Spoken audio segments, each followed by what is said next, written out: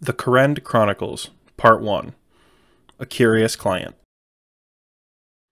Ah, you're after that old tale, are you? The mercenary chuckled and set down his flagon on the table.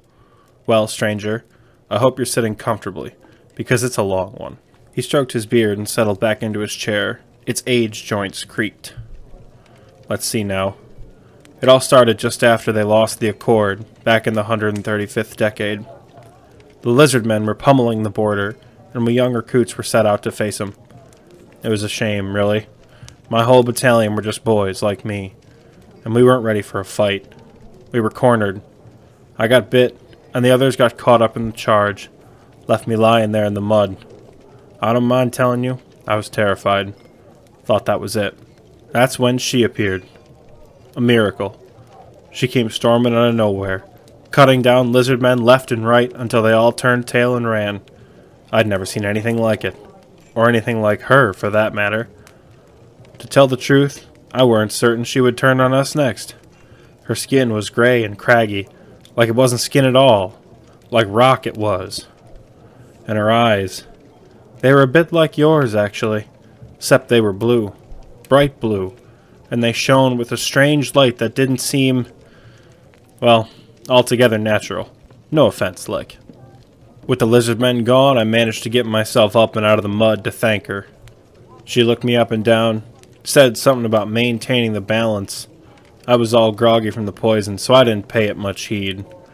All I could do was keep telling her that I owed her my life, and that any time she needed a favor, she could come find me. When I finally stumbled back into the camp, I slept for 3 days. When I woke up, I chalked the whole thing up to delirium and thought no more of it. That is, until I saw her again.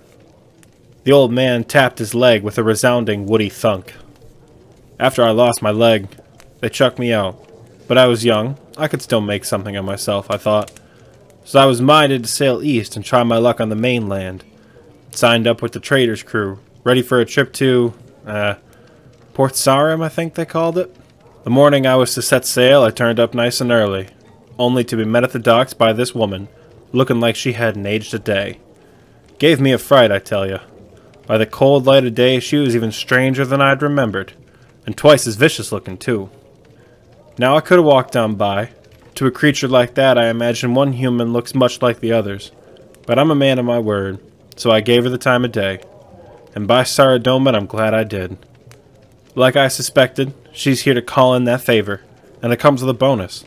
1,000 gold up front, and that was a lot back then.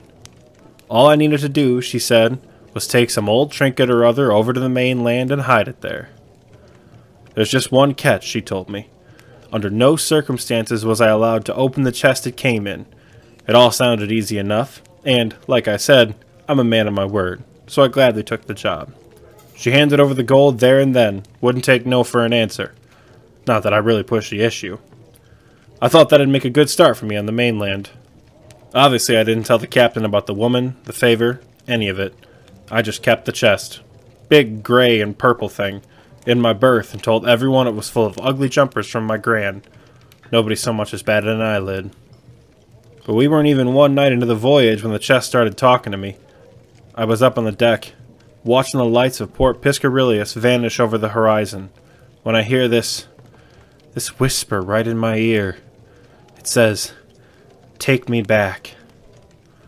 I put it down to the wind that first night. You see, I'd never before been on a boat, so I thought it perhaps some trick of the sea, or maybe my crewmates was pulling a prank on the new recruit. But then I kept hearing it. Never during the day, only ever at night. It started out all friendly-like. I can give you power beyond your wildest dreams this, and wouldn't you like to live forever that. I didn't trust it. My gran, formidable lady she was, used to patrol up near that old fishing village in the north. She taught me that there's things in this world you don't ever want to listen to, and I reckon this was one such thing. The closer we got towards the mainland, the nastier it turned. It talked about how I didn't know what I was messing with. It said that when it regained its strength, it would remember my name and where I came from and what I'd done. But that just made me more determined not to listen. The last straw came when I woke up one night to find myself standing over the chest with a chisel in my hand, ready to break it open and let out whatever evil was locked within. Knowing I could trust myself no longer, I snuck down to the cargo hold and stashed it behind a crate of bananas that very night. It made the whispers a little easier to ignore, at least. When we landed in Port Sarim, I used my first day of shore leave to hike all over the countryside, and that thing talked to me the whole time. Begging, threatening.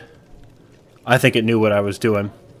See, I'd always liked to puzzle, and I thought anyone looking for a thing like this would have nefarious business in mind. I figured I should send any soul who came looking on a hopeless errand, hoping they'd bore the hunt long before they ever found it. Then here's the best part. I paid a farmer 3 gold to bury it in his pig pen, 'cause who's gonna scramble around some stinky hovel like that for more than a minute? Far as I was concerned, I'd held up my end of the bargain. Job well done, if you ask me. I went back to the pub that evening, bought my crewmates around a Black Skull ale. The old man lifted his tankard, and I've been drinking it ever since. A half-hearted cheer went up from the tavern's other patrons. The old man grinned, took a long gulp, and then wiped the froth from his beard with a satisfied sigh. The stranger looked on in silence. "So, stranger," the old man said, "I've traveled all over the world and never seen someone like you. What brings you to Kourend?" "Just looking for an old friend," the stranger said. His voice was cracked and dry-sounding, like the inside of his throat was all dust and sand. "Thank you for the story. It was most helpful." The old man nodded politely. "Actually," the stranger paused and pulled out a tattered map from the folds of his cloak. "There is one last thing you can do for me. I've never been to the mainland. Where did you leave that amulet again?" The old man hesitated, then jotted down a few swift notes on the map. "Why? Thinking you'll take up farming?" he chuckled. The stranger smiled back at him, thinly, and then took his leave. The old man finished his drink in silence. Perhaps he shouldn't have misled the stranger. He was old, too, judging by the creak in his bones and the croak in his voice, and he didn't necessarily have trouble in mind. But something the stranger said had set the gears in his head turning. After all, he had never mentioned anything about an amulet. Old School RuneScape's newest quest, A Kingdom Divided, arrives in June 2021.